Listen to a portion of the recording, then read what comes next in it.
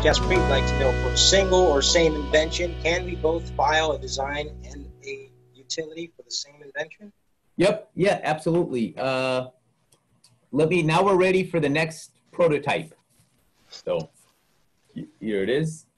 So first of all, I want everyone to take a look at this. You probably think it's a slinky. That's the slinky up, John. What did you do? It's all tangled now. No, it's not. But it's not a slinky. It's an improvement. It's completely different. I'm trying to get it to, so I can demonstrate what it does that's unique. There it is. Okay. So it folds up into this particular configuration. And then the beauty is you can stick your hand through it and then bam, and then it poofs out. And if you lift your hand, it kind of comes down. And then I'll stand. There it is. And it goes back and forth. So I'm not the best demonstrator at this.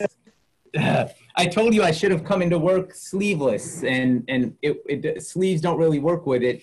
But nobody wants to see a patent attorney and a wife beater on. The imagery is priceless.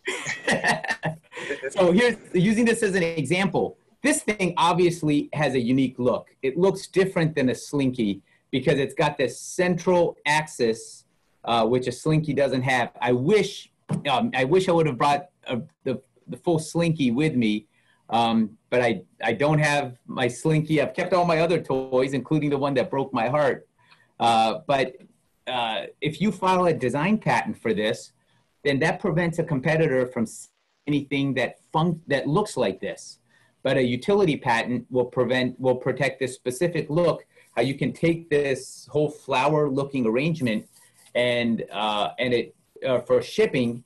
And this is important. Like, they can ship this to someone in this tiny configuration and save shipping costs. And when you let go, poof, there it is. So they can get this function protected with a utility and the look protected with a design.